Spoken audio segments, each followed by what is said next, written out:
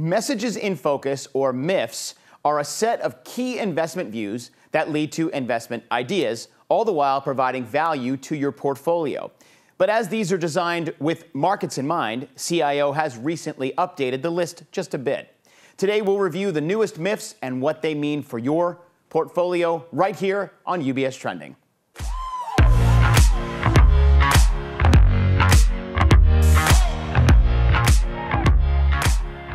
Hi, everyone, and welcome to UBS Trending. I'm your host, Anthony Pastori. Thank you for joining us. Jason Draho from the Chief Investment Office is here with me to talk about what's new with the messages in focus. So let's get right down into what's important right now. Jason, I think that really is the question of what are messages in focus besides that quick little intro I gave just a moment ago. All right, so the message in focus, or MIFs for short, somewhere are a distillation of the CIO host view. Now, if you think of the host view as an overarching view of the economy, of policy, of financial markets, that ultimately kind of culminates in investment recommendation, that's kind of the host view. The MIFs are a way to kind of get down to the kind of the core essential investment recommendations from the host view. Now, in a practical way, I kind of think of the MIFs as helping advisors, helping our clients kind of sift through a lot of noise that exists, or certainly a lot of details of the host view, a lot of noise that can also exist in overall communication channels in the financial markets, to get kind of the essence of like, what is CIO really saying in their host view? And I think this can be helpful for our kind of clients to understand really what they should be doing in portfolios. So if they follow these messages in focus, if they take sort of the investment recommendations associated with them, they implement them in the portfolios, then they're really kind of closely aligned with what we're recommending overall in the host view. Terrific. Jason, you used the word noise, and I bet for a lot of investors out there, that's what the markets and all the market news coming out feels like these days. So these messages in focus, as you said, are really designed to hone in on the themes, on the house view. So that being said, these are looked at on the regular by you and everyone else in the Chief Investment Office to make sure that they're still aligned to what's going on in the market. So that being said, what are maybe some of the new messages in focus that you've looked at for this month? Yeah, you're right. So every month, as part of our host view process, we will review our messages, determine whether it's necessary to make kind of any changes to them. You add in some, making some tweaks. So this past month, there was really relatively modest changes to our host view. As a result, relatively modest changes to our messages in focus. In fact, except for some minor tweaks, they didn't really change. And the rationale for that really boils down to the fact that over the past month, if you look at sort of financial markets, whether it's the S&P 500, Treasury yields, they were relatively kind of tightly range bound. They didn't move a lot. And the overall sort of macro thesis we have for the economy, for policy, for markets, and for risks didn't change much either. So as a result, we didn't really think it was necessary to make any sort of significant changes to the messages.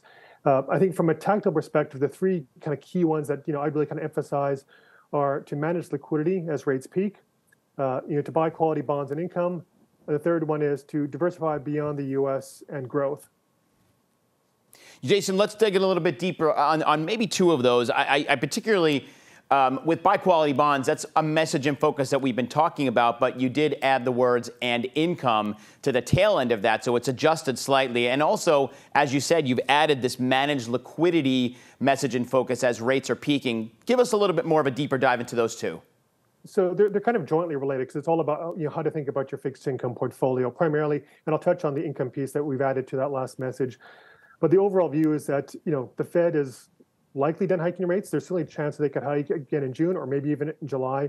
But even if it's only one more hike, essentially rates have peaked in this cycle. And the direction of travel at some point in time, at least think through the year end, is rates are going to go lower. That's true for longer end rates, but also ultimately shorter end rates when the Fed does start cutting policy rates, probably not until next year. Which means that when you think about your liquidity strategy of your short-term allocation to like very short maturity bonds, be aware that the 5% plus that you're getting right now may not exist a year from now. So you want to be able to manage that portfolio to avoid kind of surprises to reinvestment risk. Make sure you have sort of diversification in how you do that. This, I think, kind of pairs well with the diversify or to buy quality bonds, because the idea in general in portfolios is to kind of go up in quality.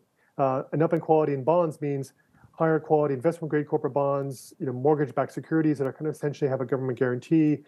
These help to give diversification to your portfolio, but they also have sort of longer maturities and longer duration, which matters because if interest rates decline, if rates have peaked and they go lower, that's going to help give better diversification to the fixed income portfolio and help sort of diversify the equity risk. So in some way, the two of them together, almost like kind of barbelling your fixed income portfolio, managing ultra short liquidity, but also buying kind of longer quality. The other message in terms of diversifying, beyond the U.S. and growth, I think part of that story is really, kind of countering to what's happened a lot in the markets this year. The biggest outperformers by far in the U.S. equity markets are large cap growth stocks that have done very well. Now, as a result, the tech sector is pretty expensive. It's always kind of trades at a bit of a premium to U.S. markets overall, but it's incredibly expensive right now, whether you look at, its price to earnings or price to book.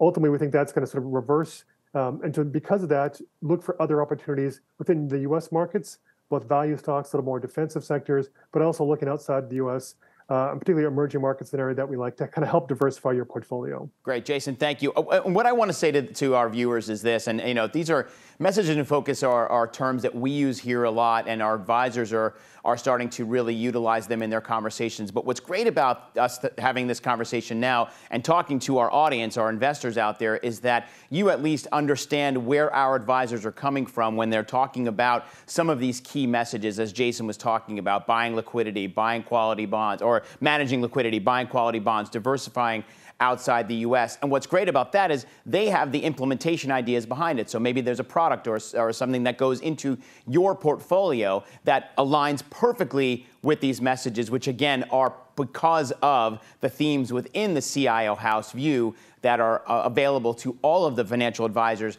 at UBS. So it becomes this sort of one giant ecosystem of information and messaging that's easy when you're having a conversation with your advisor. So let's take that to, I think, probably the most important question we have here, Jason, is besides what we just talked about, why are these messages in focus so important? What's the value for investors here? Well, I think it's, thinking about the macro environment, what are the key things you want to do to your portfolio to get through this period of elevated uncertainty? The examples that we've discussed, these messages that we've touched on, I think are kind of the key parts of that thesis. And then as you alluded to, Anthony, it isn't just the message to buy quality bonds, but like, okay, well then what's the action you take? What should you be buying?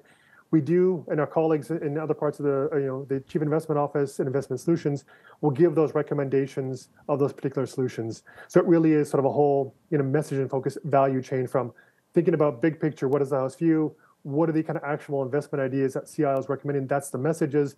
And then here are the specific implementation solutions that are being recommended by our investment management colleagues. Terrific. Jason, thank you very much. And again, as far as these messages in focus are concerned for our audience today, when you're talking to your financial advisors, they may come up in conversation. It's just a great way for you to kind of see where they're coming from and where these messages or these themes actually exist and why they're there in the first place. Again, managed on a daily basis by members of the Chief Investment Office like Jason and many of the other colleagues you see sitting here at the table with us for lots of conversations. For more information, check out the website. It's ubs.com/MIF, M-I-F. Again, that stands for Messages in Focus. So you can take a look there. It gives you all of the messages in focus that are available today. And as they change over time, you'll see them updated there as well. And it's great for when you're going in with a conversation with your FA. And also, just make sure to follow UBS on social media, particularly our newly launched, or relaunched, I should say, UBS Trending Instagram channel. There's lots of great content up there for you, plus some never-before-seen footage of great conversations we didn't get time to show on these UBS Trending episodes. So check that out as well. And remember, make sure if you have any questions about anything we spoke about today or anything else we speak about on this series, contact your financial advisor. Until next time, I'm Anthony Pastore. We hope you have a great day, everybody. And remember to keep your eyes on what's trending. We'll see you soon.